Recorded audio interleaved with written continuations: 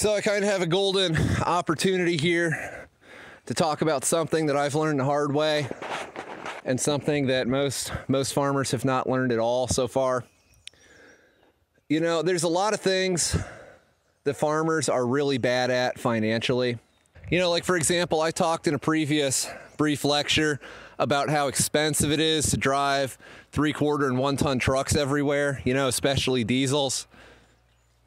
Just to pick up a few things that, you know, like fit in the bed or whatever. And how that costs you like 4 or 5 times as much per mile as buying, you know, a Ford Ranger or, you know, a minivan or something like that. Something that's just cheap and gets the job done. But no, the farmers want to drive their cool big boy trucks around. And, you know, and it costs them like 4 times as much per mile. And yes, if memory serves, at least we broke down the math on that. But anyway, another thing that I've noticed the farmers are really bad at financially is that they seem to place value on just working for the sake of working. And if this was, for example, a land of endless opportunity for honest people, you know, that'd be one thing, but obviously it's not. Obviously it isn't, and obviously it never will be again. And a lot of people who used to do like, you know, homesteading stuff and small farming stuff 100 years ago, they could get away with being very time inefficient because they had, you know, like 10 kids or 13 kids or whatever. So they didn't actually have to do it all themselves. There was enough labor around where it was worthwhile for them to do things that otherwise wouldn't have been worthwhile, if that makes sense. Well, unfortunately, as we all know, a specific group of people destroyed the Bible family unit. And so now that's no longer the case. And so now, on pretty much any kind of a small farm application, there's just not enough labor to do all this stuff, which means you just have to be really specific. You have to be really intentional about what you do and a little strategic about what you don't do. You know, I was talking to a guy about this. We saw this guy and he was doing something incredibly stupid. I don't remember what. I think he was trying to like disc a field or something, because he had a crop failure of some sort, and it was like way too muddy to be out there. So he's out there burning all this fuel. He's out there putting all these hours on his equipment. All he's doing is making a colossal mess that once it dries out, he's going to have to come back to and disc out again and fix. Like, he would have been better off if he just waited a couple weeks and then just did it once and did it right. And I said to the guy I was talking to about this, you know, we're watching the guy do this. And I said to him, I was like, man, farming just doesn't pay enough to make mistakes like that. And that's really the truth. That's really the truth of the situation. I'll give you guys a real life example. You know, unfortunately, I kind of had to learn all this stuff the hard way because nobody really taught me much of anything growing up. But at least I did learn this stuff. And now I'm trying to share that with you guys. So I got this implement here that I'm working on, and unsurprisingly, it needs tires. This is one of the straight out of the fence row deals.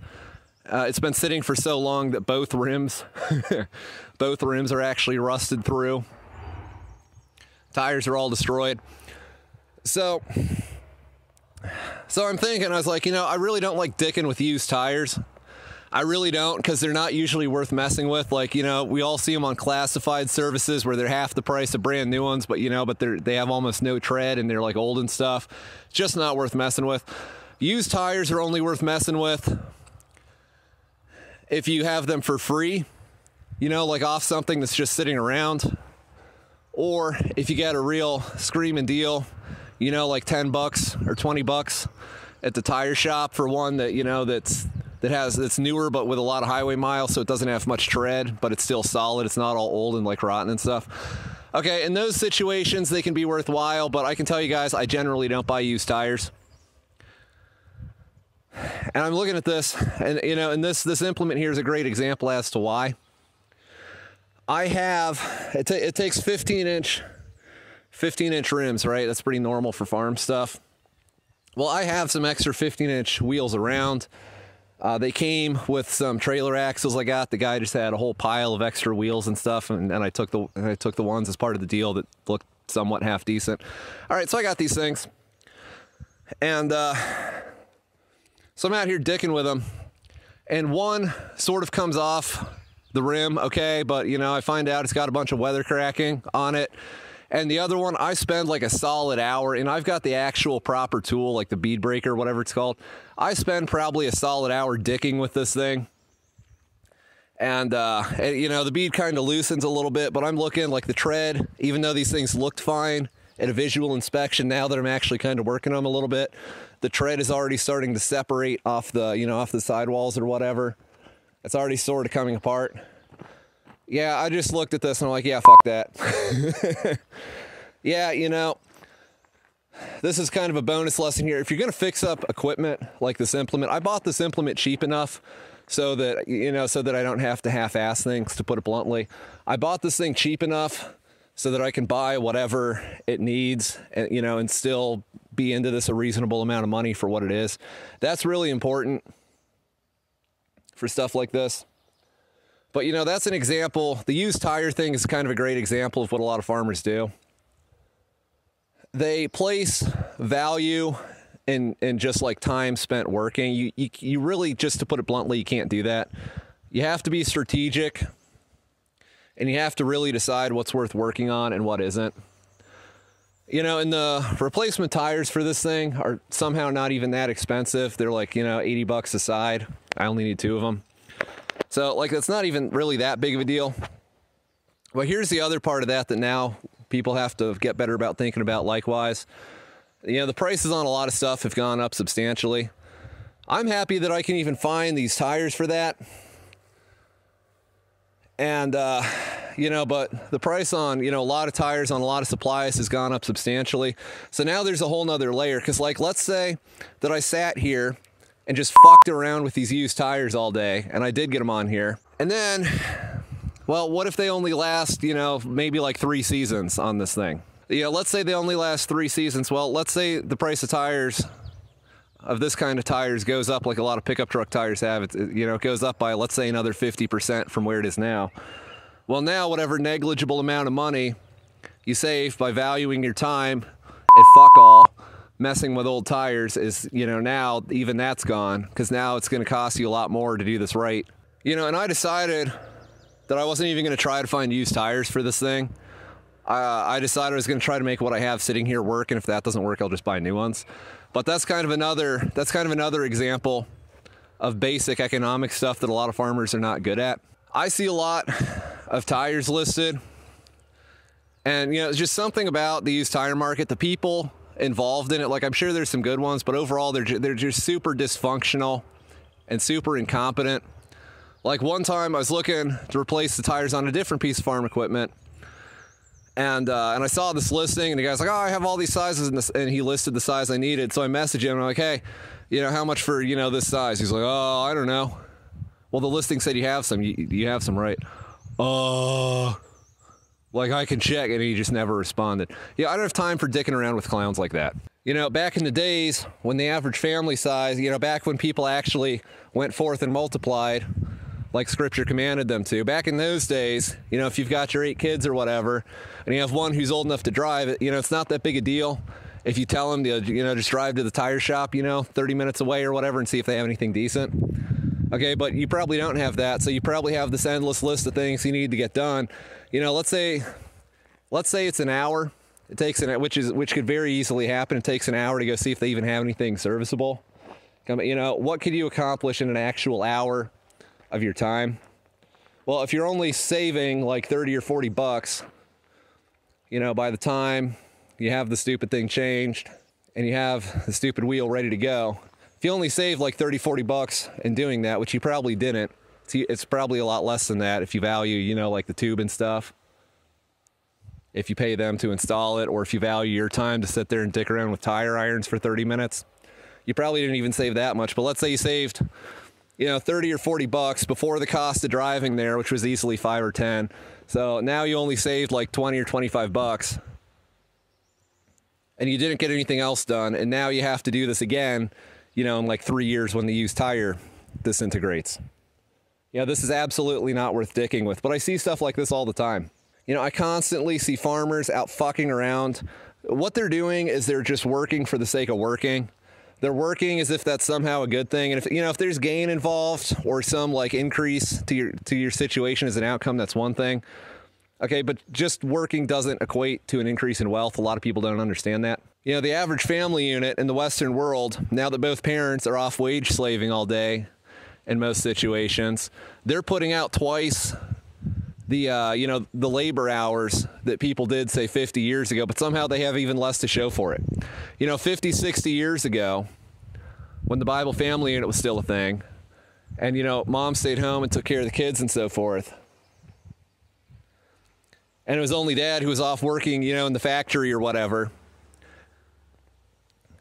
they could easily afford 1, maybe 2 cars.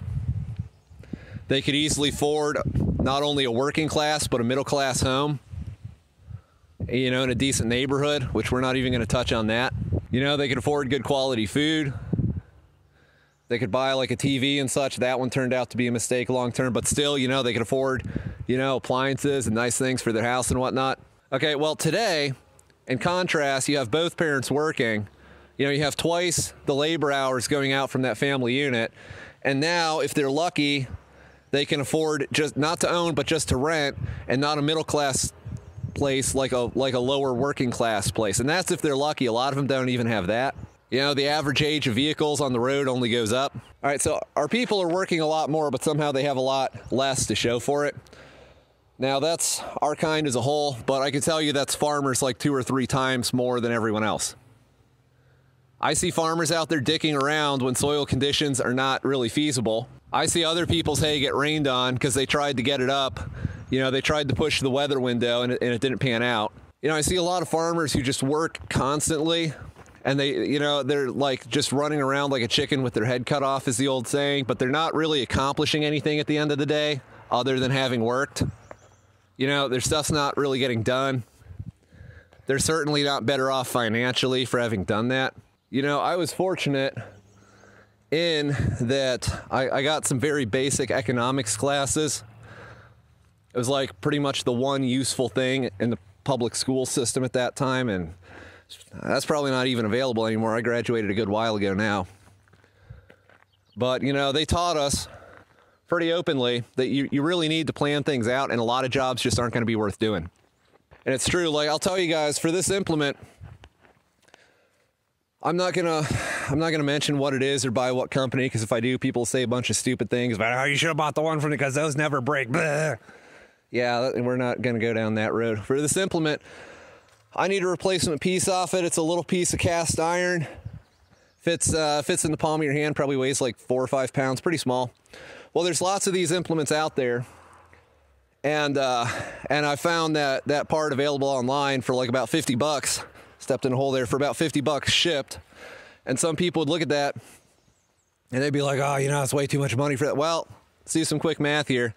You know, the seller's fees on that platform and the credit card fees and whatnot are probably going to eat at least 5 or 10 bucks of that. It's going to cost him at least 15 bucks to ship that thing here. So he actually has to go out to this thing and like gather up some tools, take it out there. You know, all that for like, you know, by the time he puts $1 or $2 towards the tools and like gas to go, you know, ship this thing or whatever, and then pays taxes on that, you know, that $50 part that fits in the palm of your hand, he's going to be lucky if he even has 20 bucks of increase when he actually, you know, when that deal's actually done. So it just kind of has to cost that much. I can tell you guys another example of this. Since we're talking about buying and selling stuff, if I have like extra parts or extra pieces of things, I don't even bother listing stuff on like local classifieds type sites anymore unless it's worth like 100 or 200 bucks, whatever the item is. Because you got to figure it takes time and energy to actually, you know, like take the pictures and write the description. You're going to have to deal with a lot of asshats, a lot of clowns, a lot of lowballers, a lot of people who say, well, you know, I'll come out at this time, and then they just never fucking show up and you're out there waiting. You know, all that's worth something. And unless the item is worth like $100 or $200 minimum, I don't dick with it. I just take the thing and I throw it out, or I give it away, or I throw it in the scrap bin. You know, life's too short for spending time and energy doing stuff like that and dealing with these clowns, you know, for your $30 piece that you might have to bump the listing for 4 months before someone actually shows up and buys it. You know, a great example of that is this implement. Like I said, it's straight out of the fence row condition. Sometimes I wouldn't be thrilled about that, but this one was actually priced accordingly. I'm talking to the guy who sold me this thing. He's like, man, I had so many people, you know, ask if this is still available. So many people are like, oh, maybe I'll come out at this time. Yeah, if I can fit around. And he's like, fuck, do you want this thing or not? You know, and he told me. And we're talking, and he's like, yeah, you're the first guy who actually showed up and bought this thing. And I'm like, yeah. And he's like, you know what it's like to deal with these people? I'm like, yeah, actually I do. Yeah, you know, actually I have. You know, that's why I don't sell things, you know, unless they're actually worth enough to be worth selling. You know, that's another great example of that. A lot of farmers, a lot of tradesmen are bad about that. They spend all their time trying to deal with these clowns for pocket change when they could be spending that time doing something productive or something that has long-term value. One other thing that I got better about, one other thing that I kind of learned the hard way over recent years, especially talking about farm stuff, is you really can't do it all. And what you really can't do is have to come back and like redo things and fix things twice. I think a lot of people who farm would be a lot better off if they would just kind of centralize and professionalize whatever they're doing. You know, I sold a lot of junk equipment that I kind of wanted to fix up, but I was like, realistically, I'm never actually going to do this. And I don't regret that at all. I don't miss any of it. I drive past other farms and I see just like a field full of old dead trucks and decomposing tractors and whatnot. You know, they are never actually going to do that. They are never actually going to fix it up. They are never actually going to fix that stuff up. It just sits there for year after year after year. You know, they should sell all that stuff and then buy just like one thing that actually works right, or one thing that's worth fixing up, or maybe one thing that's new. You know, that'd be an increase. And then they wouldn't have all this clutter around. And all these people that say, well, you know, I'm gonna do this project one day. You know, the cold hard truth is most of them never do. You know, I've told this story before. When I was younger, when I was in high school, there was a friend of mine who wanted to do some kind of like landscaping, contracting sort of business. And he was pretty good with things mechanically. And he wanted a skid steer, right? So he could start this company. And he's like, man, I'm trying to find a skid steer. You know, it doesn't have to be pretty. You know, I know how to work on things and so forth. And I thought, I was like, you know, I actually know where there is one. I know where there's a skid steer on one of the back country roads, one of the farm roads where I grew up. It's sitting in the weeds, and it's been that way for like longer than anyone can remember. It's like, yeah, that sounds awesome. So we drive out there one day, find the thing. Yeah, it didn't move, obviously. It never moved. Oh, spoiler alert. We go knock on the people's door, and it's this old boomer. He's like, oh, sorry, son, I'm going to fix that up one day. Wouldn't sell it. Okay, I was visiting home like 12 years later. The fucking thing is still there. It's still in that exact same spot. 12 years. Just since that interaction. Hasn't moved an inch. You know, that's a great example of someone who's never actually going to work on that stuff, and someone who would probably be a lot better off if they made an effort to kind of pick and choose their battles and focus on what's actually profitable. You know, one guy I know said, and this was probably close to 10 years ago now this conversation took place, so what he said is going to be worth even more with inflation and whatnot. He said, you know, I realized I was just way too busy, so I decided I'm just not going to take any tasks that he does unless I'm going to profit $1,000 off a minimum. He said that was the best decision he ever made for his business. He works a reasonable amount going forward from that point, and he's not really making any less money. It's kind of how it is. Yeah, I'll give you a great example of what not to do. When I was a kid in like middle school, I used to raise chickens and sell eggs. I think I've talked about that before. would have been like 2007, 2008. And I remember back then, 50-pound bag of the feed that I bought cost about $7, $7 and change. And at the time I was selling eggs for, I think, $2 a dozen. It might have been $2.50. Well, I was visiting the area where I grew up a few years ago, and I still see signs up for people selling eggs. And I know people with chickens, and now that same bag of feed is almost $20. And guess what these people with the chickens still sell the eggs for? $2 or $2.50. All right, I know that when feed cost less than half of what it does now, once everything was paid for, I like more or less broke even on those stupid birds. There's a reason why I don't have chickens anymore. I mean, everything was paid for. The coop, you know, maintaining the coop, you know, like the waters and the feeders and whatnot. Once all this stuff was paid for, I more or less broke even. And now the profitability of that is like a third what it used to be. And people still do it. I can tell you from my limited experience with chickens, you'd really have to sell eggs for like $6 or $7 a dozen just to be at the same level of profitability that selling them for $2.50 a dozen brought in 2007. I can tell you most people don't do that. You know, I can tell you that I just finally started getting more scientific about farm accounting, and I just somewhat recently started keeping a notebook of like one specific property that I farm. There's like 4 fields there. Just that property has its own notebook. And so now I know that if I actually drive my equipment there and do some kind of task, I know that it cost me, you know, however much money in fuel that day. I know that I had to buy, you know, just, you know, $30 in odds and ends for the machine or whatever. And then I value something for the cost of maintaining, you know, whatever that specific piece of equipment was for doing that task. So that way I at least know somewhat what I'm spending on this stuff. Most farmers don't do that. For a long time, I didn't do that. And I realized that's not good, because you don't really know what you're doing, like what's even worth farming and what isn't. Because in the world of hay farming, at least, you can have two properties, and on one of them, when it's all said and done, you make twice as much per acre versus the other one. And the places look pretty similar, you know, but one, let's say for example, is better drained, so there's less water related losses from all the fucking water that won't fuck off.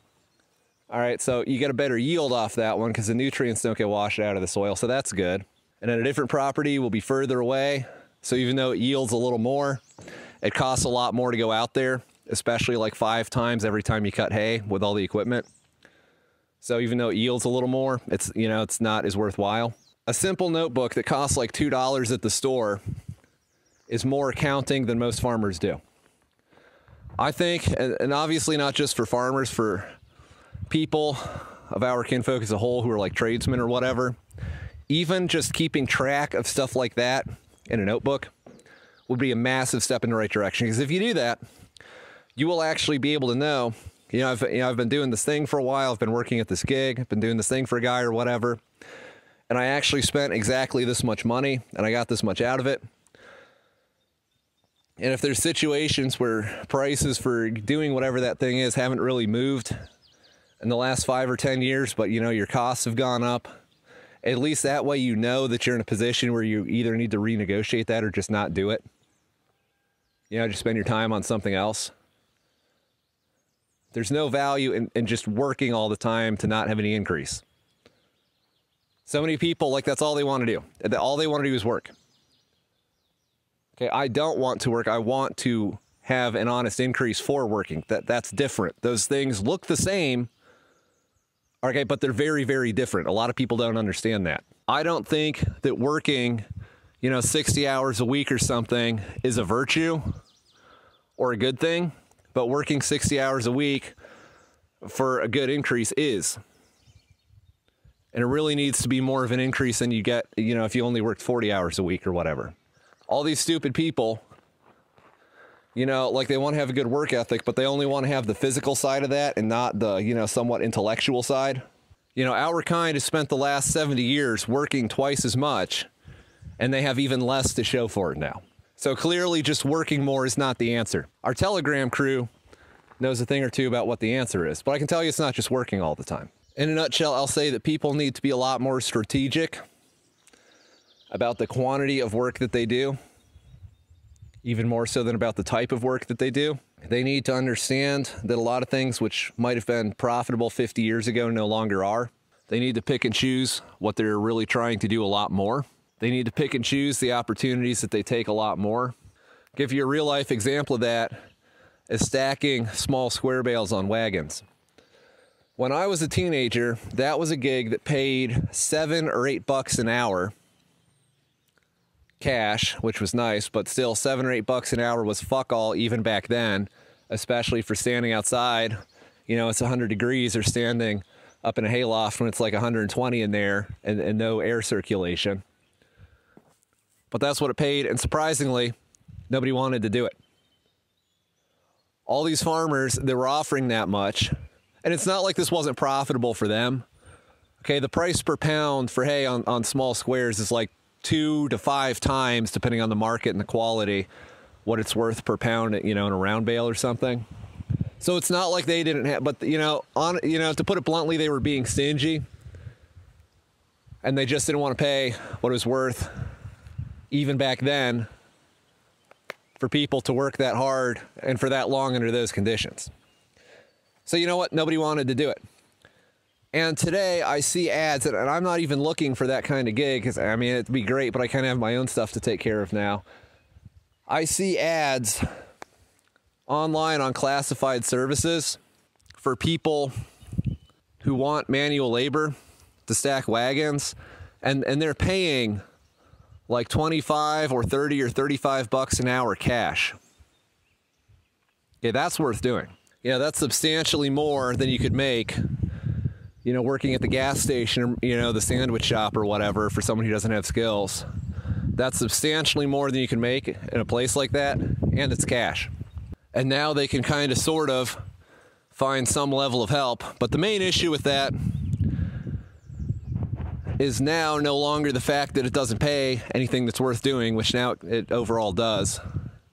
The main issue with that is that our people's birth rate has been negative for like 50 years at this point, because they don't want to follow the word of God and be fruitful and multiply. They want to do what all the worldly people do and not have kids. So now the labor pool for a lot of kinds of farm work in small town areas is just non-existent because it was never born. So that's not the perfect example, because it's like a two-factor issue. But especially, 10 or 15 years ago, that situation had not gotten to the point where it's at now. And back then it was mainly a financial issue. But still, you know, that serves the overall point of this message, that some things are worth doing and some things aren't. The people who were selling small squares for like $9 and $15 each at the farmers markets and the horse places or whatever, well, now they either have to shell out and pay people a worthwhile amount for standing on hay wagons when it's 110 degrees, or they have to shell out, you know, 5 or 6 digits in equipment to get, you know, the mechanized version of that. But either way, for someone who's looking for work, stacking wagons actually pays a worthwhile amount now, which is nice. You know, if farmers who raise chickens, you know, if all these homesteaders and these small farmers trying to make money off of raising chickens would stop selling eggs for $2.50 a dozen, then soon people would start paying what that needs to cost to be profitable also. And I talk to people sometimes who raise cows, for example, and they complain that, you know, once everything's said and done, this is barely even profitable. Okay, so why do you do it? Why don't you just not do it then? Why are you investing all of your free time into taking care of these stupid things? You know, why are you investing all your time into taking care of these stupid things and all your disposable income into buying things for them if they're barely even covering their own cost? Why? And what's even worse is a lot of people who raise livestock don't even know how much money they're losing by doing it. You know, some people who raise cows, for example, are actually starting to get good about this. They actually found out that wherever they live, it really wouldn't be that difficult for them to sell, you know, ground beef direct from the farm or whatever in an above board legal manner. So now that's what they do. They're able to sell it cheaper than the stores for a higher quality product and have more money at the end of the day for doing that. I'm going to throw this in here for free. One of the worst habits that farmers have is they just won't stop buying shit. Okay, now sometimes you just have to spend money to get things done. You know, like I got this broken cast iron piece here. I have to spend money to get another one. You know, like the tire situation we just talked about, I have one kind of usable tire and I still don't even have a second. Okay, I have to buy that. And it's not worth paying 2/3 as much for a tire with a quarter its life expectancy in it, especially when you figure the time it takes to dick with the thing and actually get it mounted on the machine in the first place. Okay, so sometimes you just have to spend money, but let me tell you, farmers buy a lot of stupid shit. I mean, a lot of stupid shit. A lot of smaller farmers look fondly back on the days when everything got done, you know, with a Farm All H and an old half-ton pickup, but they don't want to live like that. You know, they want to buy they want to buy the $70,000 Dude Bro truck. I don't even know if you can get one of those for $70,000 anymore. It's probably more now. But they want to buy the big boy Dude Bro truck and then justify it as a farm expense when they know they could do as much as they're doing without it. You know, that's like $800 or $1,200 a month right there. Sometimes people ask why I don't have a UTV, you know, like one of those 4x4 little deals in any of my videos. The reason why is because they cost more than a good used pickup even now. And I would like to get, you know, like a cheap beater ATV or whatever. I look at listings for them sometimes. Who knows when I'll actually ever have time to dick with it though, and actually have time to do that. But still, some people have, like, you know, an old Honda 4Trax or whatever, but I can tell you a lot of people don't. A lot of people spend $30,000 or $50,000, you know, on the super duper meme machines, which again is great if you want to do that. But if you're trying to justify that as a business expense and then wonder why you're not making money at the end of the month, now you got problems. You know, I'm not trying to pick on livestock raising guys, but I see them purchase just the most ridiculous of shit. I have seen them spend thousands of dollars on temporary fencing so they can temporarily fence in their pasture, which has the equivalent of like $30 worth of hay in it. Okay, that's not sustainable. A lot of people say, well, you don't understand, we need this and we need that and so forth.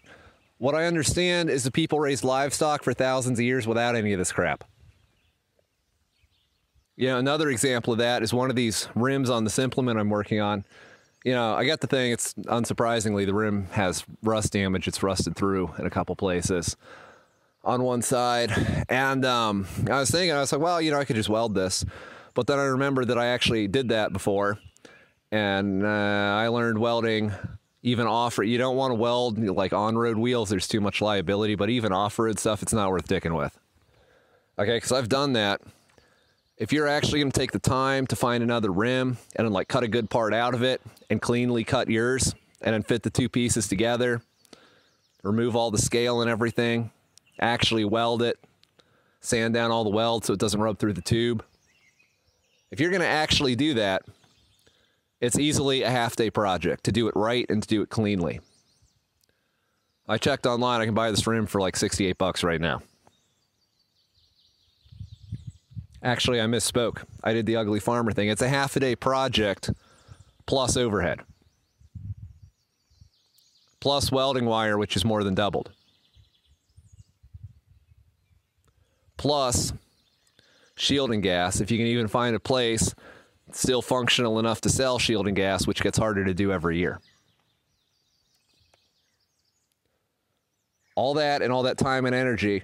And really, it's not to avoid spending $68 on a new one, because then you have this fabric cobbled thing that's not worth as much as a new one.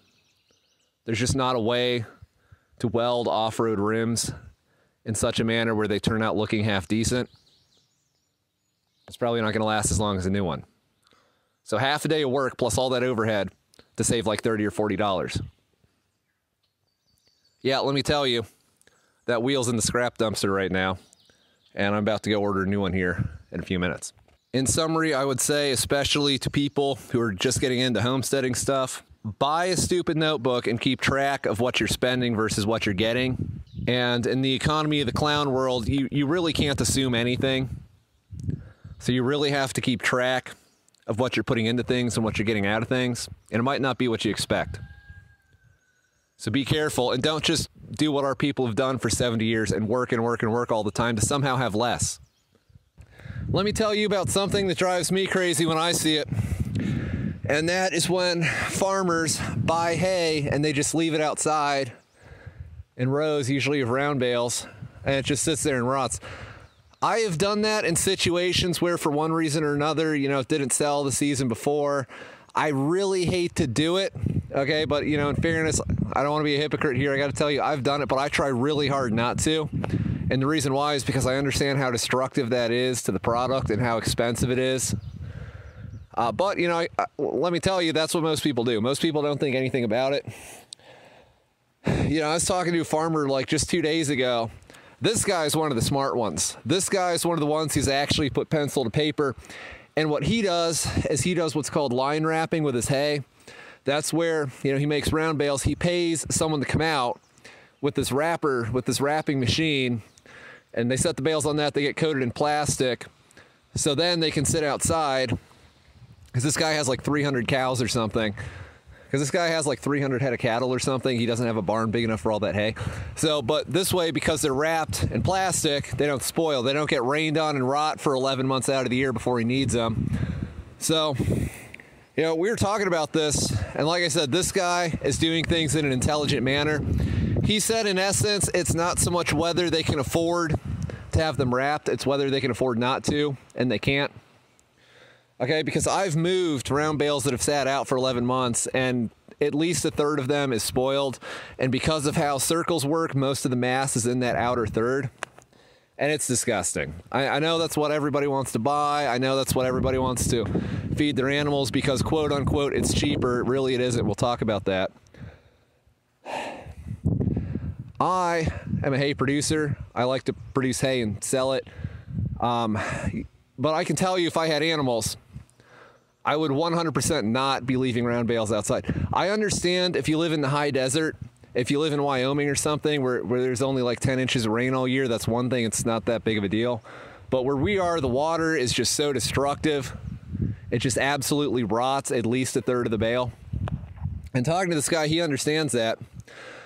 Let's do some quick math here. Right now, 4x5 round bales of just average mixed grass hay are about $50. So you figure you have 40% of that, which just rots into nothing. That's a value of about, let's say, $20 to keep the math simple that you lose per round bale. And we're not even going to talk about how the fact that the part that doesn't rot still degrades in quality greatly. We'll just leave that out to make this even simpler. But even with that 40% you lose, that's like $20 per bale that you lose. Okay, this guy, I didn't ask this guy specifically, but the last time I was in a discussion about what line wrapping costs, it's about $8 a bale from what I was told. That's not a service I offer, so I don't really know. But, that's $8 a bale. So this guy, assuming he's spending what those people were charging, he's spending $8, but he's gaining $12. Okay, that would be an example of a good investment.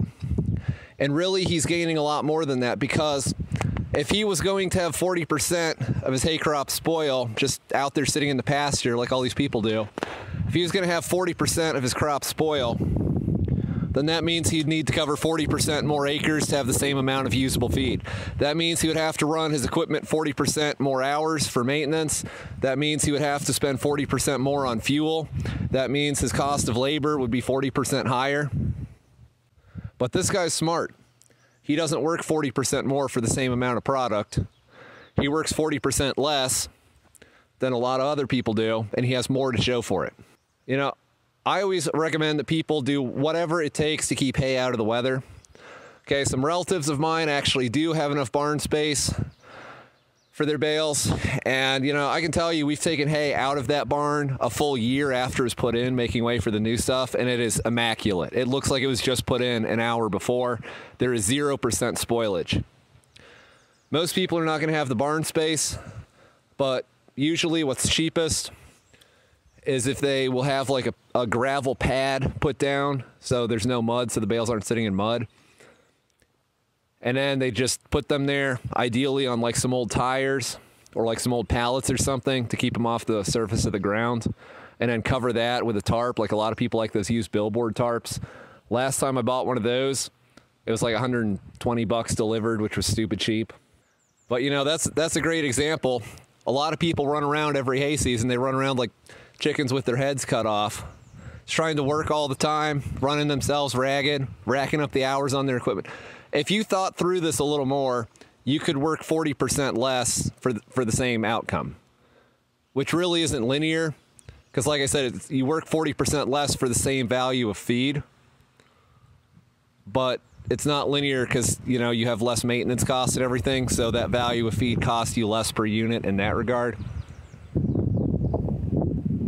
But a lot of people don't think about this. You know, they just view working for the sake of working as some kind of positive thing. Like, oh, I'll just work hard and put up 40% more. Why don't you work less but work more strategically and plan this out better? Then, you know, the other thing, that guy handles 40% less bales. It's 40% less trips out to where his hay lot is. You know, even that adds up. Even that's a cost savings to figure in. You know, a lot of this stuff really isn't all that complicated. You just have to actually sit down and think about it. And a lot of people just don't bother to.